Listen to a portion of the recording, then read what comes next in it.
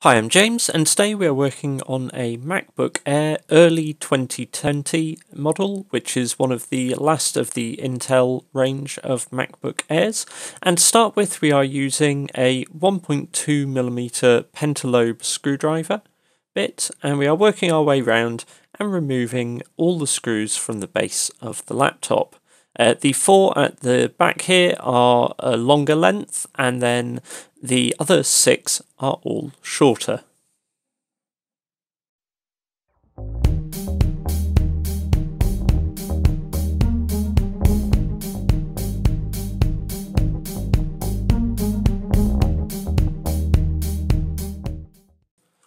So with the last of the screws coming out now, and all that we have to do following this is to remove the base of the laptop. And this is actually surprisingly easy on these Air models. Just get your fingers to the back of the base and lift it up, and it will come away quite easily. Our next job here is to peel back this bit of tape and then to gently push out the battery connector. When working purely on the speakers here, this isn't 100% necessary. It's even if you disconnect them with the machine on, it wouldn't necessarily cause damage, but when working on a system, it's always just a good precaution to do this. So we're just using the end of the pry tool here and to just pull the cable clear. Unfortunately, a bit blocked view there. And then our next bit is just to use the tip of the pry tool to get in underneath the cable just below the base of the socket. This doesn't push in, instead they lift up. Our next job then is to use a T4 Torx Screwdriver to remove the two screws that hold in the speakers, one on each side. And these are not the only fixing. There is also adhesive strips which we can see overlapped to the bottom of the speaker. Now these are a pull to release tab, but what we will see here is we begin pulling, and as anyone who's done an iPhone battery in the past will find, you begin pulling, you're very gentle trying to release it without breaking the tab, and it snaps.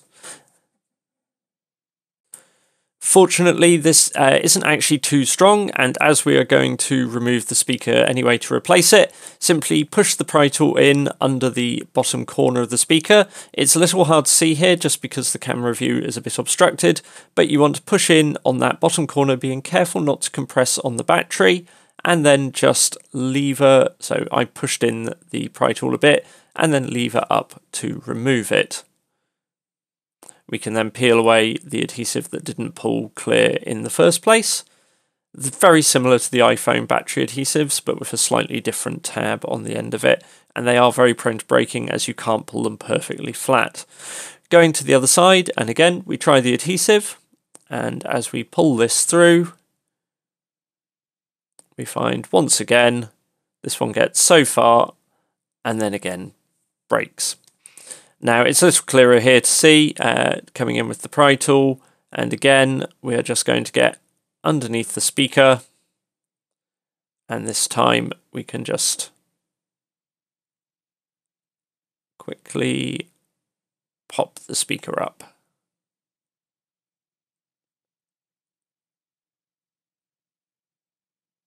Like so. Once again, we need to just peel off any additional adhesive.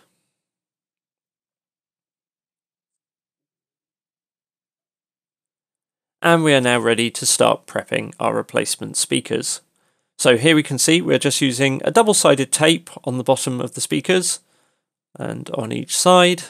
I've used two pieces on each. Obviously this doesn't have the pull to release, but to be honest, my experience with that has been it might as not well be there anyway. So we're just going to use a thin adhesive tape here, removing the coating from the back of this. And what you want to do is when you position the replacements, you want to make sure, first of all, you're using the right speaker as they are sided, and you want to make sure that screw hole is lined up. The little base fitting there helps with the alignment, so it's not too hard to do. And same on the other side. Removing the covers from the tape and slotting the speakers into position. With that done, we can then return the 2 screws.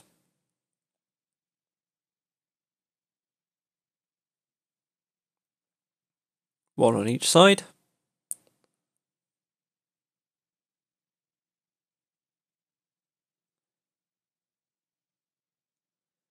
Refix the speaker cables just by pressing them down into the socket.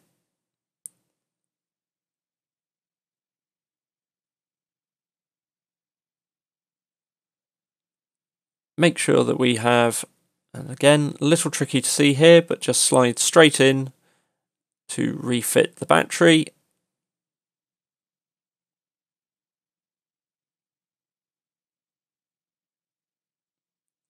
Ensure that is firmly inserted and repositioning the tape.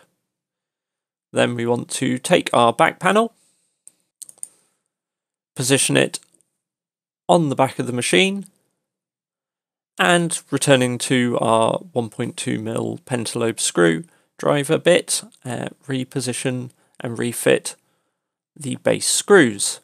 So actually, for a modern MacBook, this is a fairly simple job. You do have that adhesive, which can be a bit tricky to release, but with a little bit of care and a plastic pry tool, you can get those out without any damage, even if the tab doesn't pull out cleanly. I hope you found this video helpful. Do let me know in the comments below if you have, and hit like if it has helped you repair your system. Thanks for watching.